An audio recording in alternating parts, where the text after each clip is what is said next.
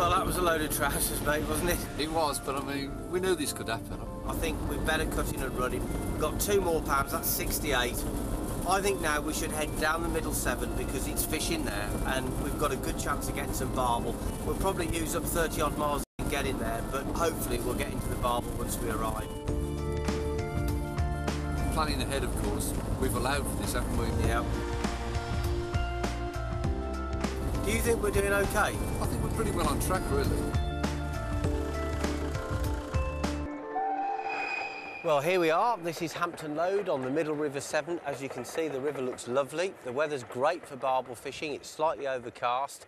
The situation is that we've come down from Montford Bridge. We've used up 32 miles in getting here, and we've got 36.5 pounds left in our notional keep net. And the next 2 days fishing here on the 7 for barbel and tomorrow at a commercial fishery are going to be absolutely critical for us because we know we've got another slightly lean patch to cope with coming up, so we've got to catch fish.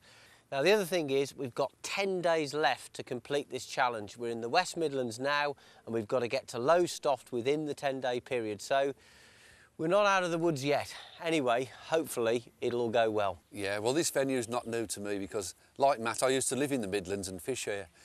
And it was easy fishing in those days. As long as you put a bed of hemp down, you could fish anything over it and get a bite. But the barbel eventually wised up until Matt came up with this new way of catching, and it's been very effective. Everybody's using it, and I'm going to be using it today too. Well, it better be good because, let me tell you, we're fishing a day ticket stretch of the river. It's controlled by the Kimber Freeliners Angling Club. Anyone can fish here. You just turn up and buy a ticket on the bank. And we've paid the price for not getting here early enough because the swims we wanted to fish are occupied. So this method had better be good.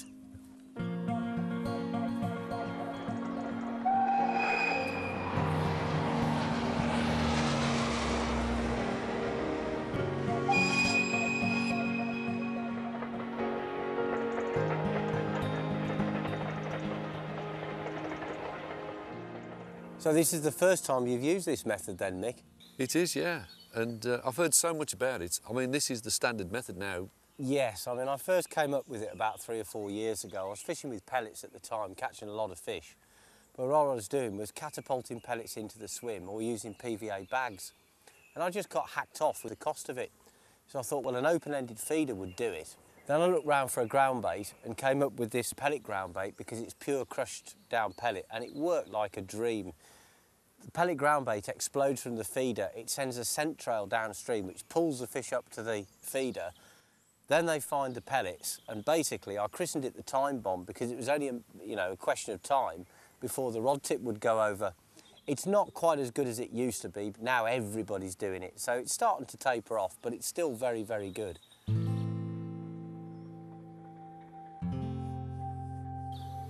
So definitely coming to the feeder, aren't they? Oh, yeah. I've had one line bite. Yeah, mate. Come on. Oh. There you go, Sir Michael. I didn't think that was on for a minute. Well, the method certainly works.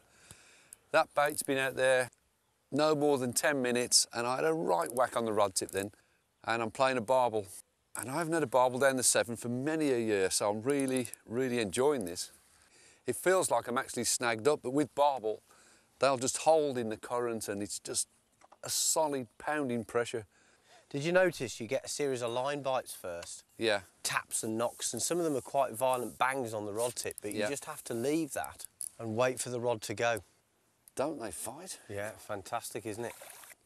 I mean, this is only a small one. The barbel in this section go to about 10 or 11 pounds. There you go, Mick. Oh, lovely job. Your first one on the pellet, sir. Well, thanks for that, Matt. I think we've really proved here that your method works because these barbel are fished for day after day after day. They know all the tricks in the book, but this one, it's fell for it straight away. And if you look closely, you can actually see the pellet still on the hook on a hair rig. I'm not even going to weigh this. I think I'm going to call it a 4-pounder, and I don't think I'm far out. The barbel should be put in the river, put back straight away as soon as you've caught them. OK, Matt, should we let that one go? Yep. Well, I'm just going to push him out here now, Mick. Just let him right himself in the landing net till he recovers his position like that. And you've done the right thing, Mick. You've put him back fairly quickly, so he's in good condition. If I just lower the front of the net now, he'll swim away, and there he goes. Well done, sir.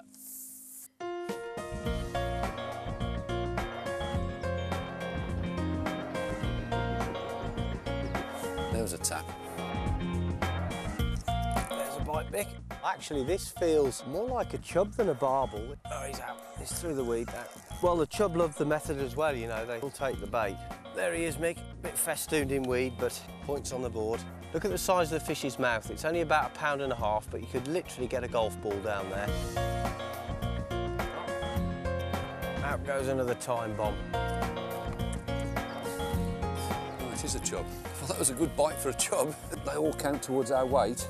That's £2 onto the tally. That takes us up to £14 now. Well, here's how you fill the feeder up. You start off by creating a plug at the bottom of the feeder, then take some of these pellets, put a small handful into the feeder, and then take another handful of ground bait and just cap off so that what you end up with is a pellet sandwich. Now, what happens when the water hits this is it attacks the ground bait drifts downstream, that creates a scent trail, that pulls the fish upstream, and they come to get these inside the feeder. For a hook bait, you want 14mm pellets, and you need a little bait drill like this.